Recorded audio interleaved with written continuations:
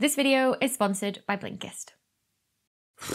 It is very early January here, at the end of my first day back at work after Christmas, and my brain is just not in the swing of things at all yet. Like, my current draft of my paper I'm writing about my current research is just sat there open on my computer. I didn't type a single thing today, and the cursor is just blinking at me like, write something, anything. Instead, I figured let's have some fun and react to some space and astronomy memes, because why not? We might learn something in the process. I haven't seen any of these. Sam has picked them all out for me, so let's just dive on into this. All right, first one. How I see the moon versus how my phone sees it.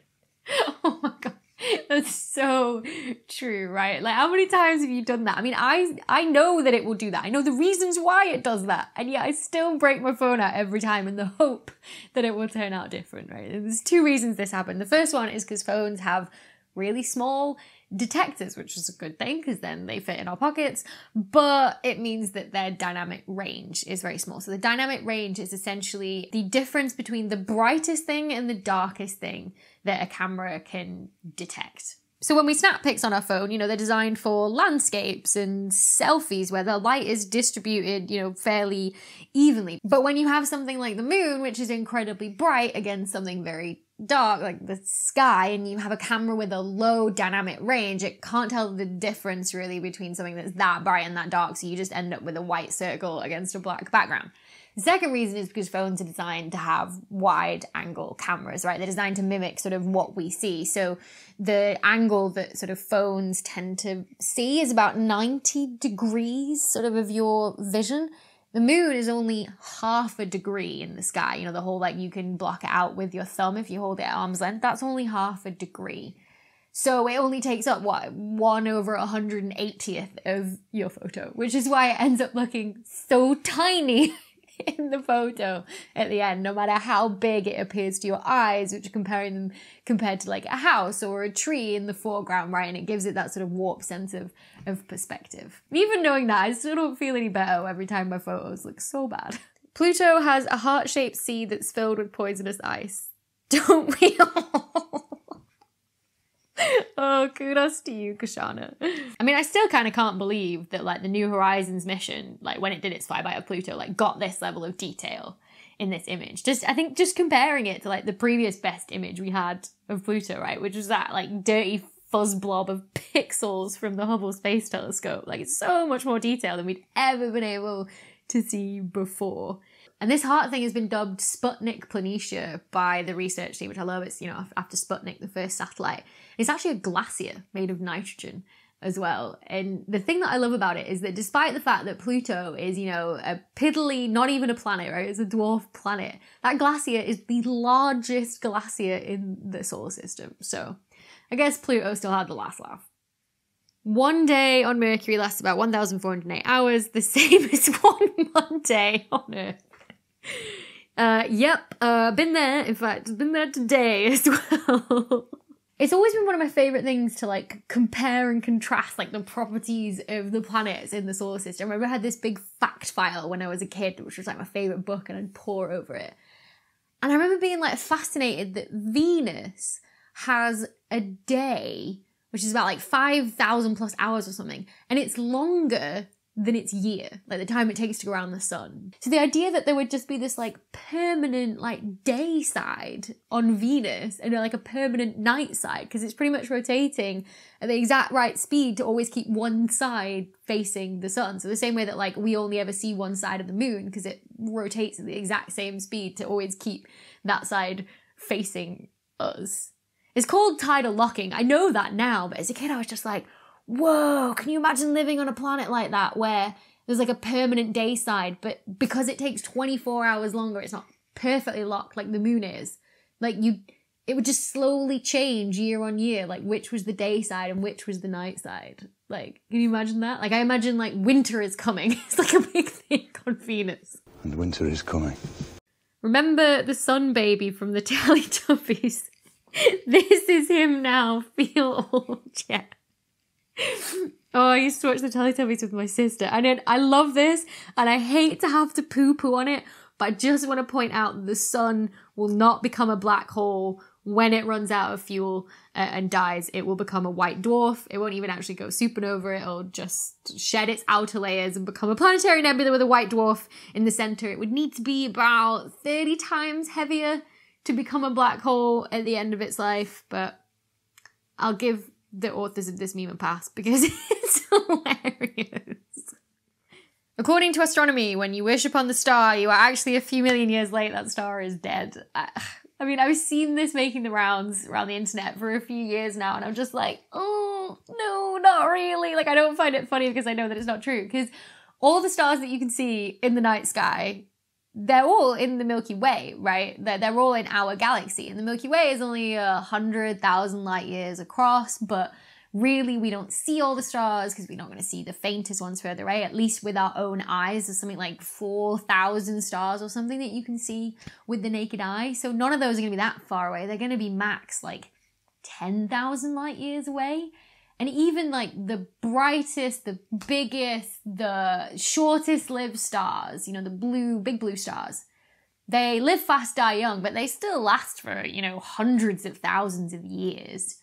And the longest lived stars, the coolest little red stars, they live for billions of years. Like even the ones that formed right at the beginning of the universe just after the Big Bang, they're like still around, they're going to be around for a long time still yet as well. So chances are if you're picking a random star in the night sky to wish upon, like it's still going to be there. Unless of course if you're wishing on a shooting star, which is not a star at all, it's just like a lump of rock that's falling to Earth and burning up in the Earth's atmosphere and within seconds will be disintegrated.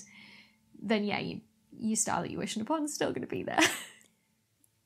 Yay, SpongeBob. Primordial black holes, stellar mass black holes, supermassive black holes, quasars! Right, so I think Sam's included this because he knows that Buff SpongeBob meme is one of my favourites, but it's also about black holes as well, like my one true astrophysics love. So primordial black holes are these really, really tiny black holes. They're formed in the very, very early universe when you've just got this like soup of hydrogen and you get sort of like various different particles clumping together. So you get fluctuations in how dense certain areas of the universe are. And you might end up with one area becoming dense enough to create a black hole that is absolutely, tiny, the size of tennis balls and smaller kind of thing. Whereas then you've got stellar mass black holes, which is what you get at the end of a supernova, when a star that's maybe 30 times the mass of the sun and above runs out of fuel and dies. Then a supermassive black hole is what you find at the very center of galaxies, in there anywhere from sort of 1 million times the mass of the sun to, 1 billion times the mass of the sun and above. That's what I study. Bloody love them. And then you've got quasars, which are growing supermassive black holes, but growing at like an incredible, incredible rate. So what's happening is that the material around the black hole is spiraling so fast that it heats up due to friction and it starts to glow, and some of that material is actually ejected from the vicinity around the black hole, not the black hole itself, but from the surrounding regions, just because the pressure is so great, and also gets thrown back off, and we can see that from the light that it emits. So quasars are some of the brightest objects in the universe, despite the fact that they're a black hole. And I think the little Buff SpongeBob representation there is all I'm going to think of now when I think about quasars. Kepler 186f, astronomers searching for the most Earth-like planet, Kepler 452b. I feel like this is such a niche meme, like the kind that would be like posted on the exoplanet research group's office door, and like the departments that everyone who came to like visit them would get a little chuckle out of it. Like, for those who maybe are a little bit confused, Kepler 186f was one of like the first Earth-sized planet found in the habitable zone around its star. So there was a lot of buzz created like when that was actually found, the habitable zone being like the area that's like not too hot and like not too cold for life. It doesn't mean that like we could exist there or life definitely exists there. It just means that like life as we know it probably would have been able to develop because of the conditions. And if I remember right, Kepler 186f was very similar to Earth, like the planet was, but the star it was orbiting was not similar to the sun at all. It was like a red dwarf star. So the planet was like orbiting like a lot closer in. It had a much shorter year.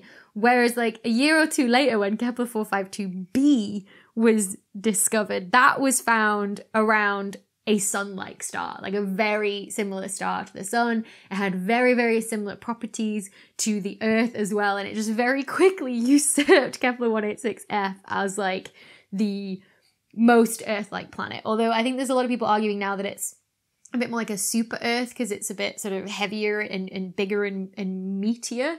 But like I wouldn't get too excited or anything because like I'm pretty sure that it's like over 1,000 light years away. So don't get like too excited about visiting it because the journey would take you like over 1 million years. All right, last one. This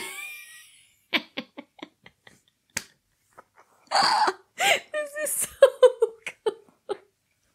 This is my favorite by far. This is why he's left it till last. I am such a huge Avengers fan. Like, I mean, I'm practically a real life Jane Foster, right? Like, she's an astrophysicist who studies black holes. Like, you know, when are they going to put me in the film? For that matter, when's Chris Hemsworth going to fall through my sky? That's what I want to know. You're all not worthy. So this meme is referencing the fact that Pluto was downgraded from being a planet all back in the mid-2000s, so like 2006 or something. And that's because in the early 2000s, we were finding all of these other objects in our solar system that were very similar in size to Pluto. And the question was, you know, does our solar system grow from having 9 planets to 15 planets, 20 planets? Do we start adding all of these objects together? So the International Astronomical Union that governs this kind of thing sort of brought a load of experts together for a meeting to decide on the official definition of a planet and therefore figure out what qualified as being a planet and what didn't. Sort of distinguishing them from, you know, the rest of the rubble in the solar system, like the asteroids and comets and all of these Pluto-sized bodies. And they came up with 3 rules to define, you know, what a planet is. The first rule is that it has to be orbiting the sun. Fairly simple. The second one is that the object has to be in hydrostatic equilibrium, which essentially means it has to be massive enough for gravity to have been able to shape that object into something round, so that essentially gravity is equal everywhere on the surface. So instead of looking, you know, kind of like potato-y shaped like some of the asteroids and maybe moons of certain planets do, it has to look, you know, nice and round. And the third one is that it has to have cleared its orbit, i.e. it has to be like the most dominant thing along its orbit around the sun. And that's the one that Pluto fails on because, you know, Pluto even crosses the orbit of Neptune and also crosses the orbit of lots of other what we call trans-Neptunian objects out beyond the orbit of Neptune as well. So that's why Pluto was downgraded. And I know people feel so strongly about this and people were so upset at the time, which is probably where this meme has come from. It's still that leftover rage that Pluto was downgraded. But if you're going to include Pluto in your list of planets, you've got to include the likes of Ceres and Sedna and Eris and Makemake and all the other dwarf planets that probably no one's ever heard of. So, you know, you can't have one without the others. All right, that was so much fun. If there's other like space or astronomy themed memes that you think I'll get a laugh out of, send them my way over on social media. Just help me extend my procrastination for the rest of this week and my easing back into what it feels like to work a full week again. But in the meantime, I mean, I better hop to this research paper because, you know, it's still staring at me. That curse is still blinking away. You know what? It's not going to write itself, is it? I just want to take a minute to thank this week's video sponsor, Blinkist. Blinkist takes non-fiction books and condenses them down into little 15-minute briefs with all the highlights, which you can then read or listen to podcast style on your phone. So my New Year's resolution this year for 2021 was to learn more and to read more about things that I just don't know anything about. But if you're like me, you're going to be busy, you don't really have a lot of time. So I've been using Blinkist to whittle it down essentially and decide which books I do want to fully read, like Why We Sleep by Matthew Walker, which talks about the science of sleep, why we do it, why we dream, and what happens to our bodies physically when we don't get enough of it. So if you want to check Blinkist out, head to blinkist.com/Dr Becky. That's DRBECKY. The link is in the description below. The first 100 people to go there are going to be able to get unlimited access to Blinkist for a whole week to try out completely free. And if you then decide to go and do the full membership at the end of that week, you'll also get 25% off as well. So I'm really hoping that that will help some of you out with your New Year's resolutions if they're learning based like mine. So thank you very much to Blinkist.